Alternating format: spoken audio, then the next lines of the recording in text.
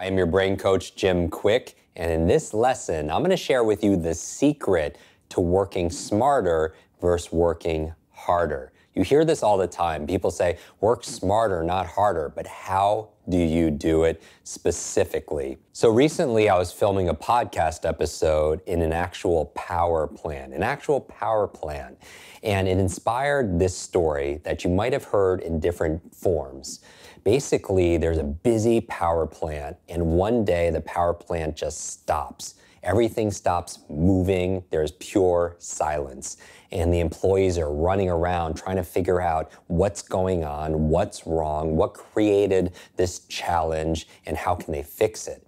But after a couple of hours, they don't know what to do, and the manager picks up the phone and calls the local technician. And the local technician said, "You're in luck, I'm only a few minutes away." And the technician shows up, and he walks along the floor of this power plant. And along this floor, as you can imagine, are all these beams on the floor. And he goes to one specific beam, and on this beam, there are all these electrical boxes. And he goes to one specific electrical box, and he takes out a magic marker and puts a big X on it. And he opens up the electrical box, and inside, as you can imagine, are all these wires, all these screws. He goes to one specific screw, and he takes a screwdriver, turns it not even halfway, and then all of a sudden, bam, the entire power plant turns back on. And the manager is so thrilled. He says, "Thank you so much. You saved the day." And he says, "How much do I owe you?" So the technician looked right at him and said, "That will be $10,000. And the manager was floored. He was pushed back. He thought, how can that be? You were here for 5 minutes. All you did was turn one screw. He was like, "Justify that. Give me an itemized bill." And the technician said, "No problem." He reaches into his back pocket, pulls out a notebook, scribbles something on a page, tears the page, gives it to the man. The manager looks at the bill. He says, "I understand." He goes over to his desk, takes out his checkbook, and writes him a check for $10,000 and hands it to him. And if you look at that bill, that invoice, it says this: turning screw, $1. Knowing what screw to turn, $9,999. Now, what's the point of this story? The point is not that you have a screw loose. That's not the point. The first point I would suggest is knowledge is not only power, knowledge is profit. Meaning we live in this expert economy where the faster you can learn and think, the faster you could earn. We get paid and compensated, not just financially, but just all the treasures in our life, not from our brute strength as much as our brain strength. It's not our muscle power, it's really our mind power. You want to be able to think and solve problems, make good decisions so you can be more valuable in this knowledge economy. But the second reason I share this story is this. Isn't it interesting that out of all of the beams, with all of the electrical boxes, with all the screws and all the wires in that one box, that one screw turned everything else on? That screw is a focal point. It's a focal point. It's a high leverage activity that yields huge rewards. In the military, they referred to this phenomenon as a forced multiplier. A forced multiplier. It's like the same amount of input, but you get a lot of output, a lot of rewards, a lot of returns. Isn't that what you want in your life? If you're watching this right now, yes, you want to think better and you want to think faster, but the reason why you want to do it faster and clearer is because it allows you to save time, because you're working smart, not just hard. So how do you apply this towards your everyday life? Here's what you want to remember, the Pareto's principle. And I know you probably heard this before. It's the 80-20 rule. The 80-20 rule. What is it? It means 20% of your efforts give you 80% of the rewards. It means that maybe 20% of your customers or clients give you 80% of the revenue. It means that 20% of your studies is actually giving you 80% of the comprehension. And you find that this number is pretty consistent.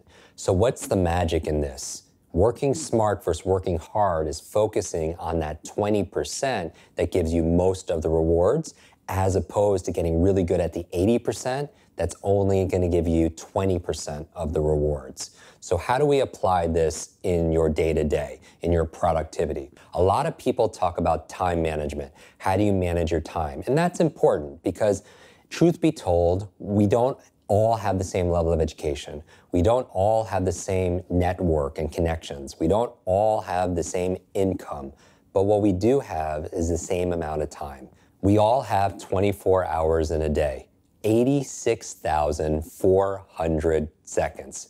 I want you to imagine if you woke up every day and you woke up to your bank account and there's $86,000 there, $86,400 there. But at the end of the day, at midnight, that money disappears. How are you gonna invest that money, reinvest that money? What are you gonna buy? What are you gonna put your attention to, which is really your time, so you can get the maximum rewards out of it? Because whatever you don't use, you lose at the end of the day. That's how time works. So I don't even want to talk about time management, actually. The key, the most successful people, what they focus on is not time management, it's priority management. They manage their priorities. They get really good at the things that matter every single day. Now, how can you apply this again? Well, some of the most successful people out there, yes, they have a to-do list, but you're not going to get through that 200, 300, whatever the amount of items that grows on your to-do list every single day. But what are the 3 or 4 things on that list that will give you a big win? So when you came home at the end of the day and somebody asked you, how was your day? You're like, I crushed it. I won today because I got those few things done. Another thing I noticed with working with high performers, high mental achievers, is they have a not to-do list. They're very clear about the things they're not going to spend time with because you have to say no to good to say yes to great. There's a great book, which I recommend many, as you've noticed, Good to Great by Jim Collins, basically saying that if you're tired and burnt out, maybe you're saying yes to way too many things. And it's like having too many browsers open on your computer. Even if you minimize them, it's still taking up memory. It's still taking up energy. It's still taking up some unconscious focus and awareness. And you wonder why you're tired all the time, or you wonder why you can't focus. So you want to say no to a lot of things so you can say yes to the things that matter. Part of your filter could be heck yes or heck no. If you get an opportunity and somebody comes to you and say, hey, what about this? Or hey, do you want to grab a dinner here? Or what about this opportunity? If you don't feel full on that it's a heck yes, maybe you should be saying heck no. And you want to say no more than you say yes. And as you become more and more successful, that becomes a challenge because you have opportunity stress, right? The more you grow, the more you succeed, the more opportunities and offers that come your way. But you want to remain focused. And how do you do this? Well, I always suggest to people, start with this. The most important thing is to keep the most important thing the most important thing. When you look at a word like priorities, it's only been plural, like multiples, over the past 3 decades, the past few decades. Prior to that, it was always singular. It was always priority. Priority is the one thing that matters in your life, or in your work, or in your relationship, or in your health. But as we grow, right, and technology, and we have all these demands, everything becomes important. It's kind of like somebody who's reading and they're highlighting everything, so the book glows in the dark. That's not what you want to do, because if you make everything important when you're learning and you're studying and you're thinking in your life, then nothing becomes important. Think about it as the domino effect. You ever play with dominoes as a kid? Remember that first domino you hit, and then it hits another one, and another one, and another one? Always look for that first few dominoes that's going to do a lot of the work. So as you're going through your to-do list, what can you do from your thinking standpoint? What demands your attention? So you can think about it as like, okay, when I'm looking at my to-dos, I'm either going to do it, right? Or I'm going to delete it, or I'm going to defer it at another time, or I'm going to delegate it. 4 simple Ds. One of the dominant questions you could ask yourself on a regular basis is what screw or what switch is going to give me the most return on my effort? You could ask yourself, start training yourself to ask the question, what's the best investment of this moment? What's the best use of my time in this moment? And then all of a sudden you start getting answers and answers.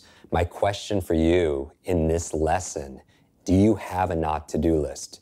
And if you don't, and you're interested in priority management, I would suggest you create a not to-do list. And in the comments, what I'd like you to do is share one thing on your not to-do list. What's one thing on that list? It's your non-negotiable, you will not do, because it frees up energy, it frees up focus, it frees up time to do the things that matter. I'm your brain coach, Jim Kwik, and I'll see you in our next lesson.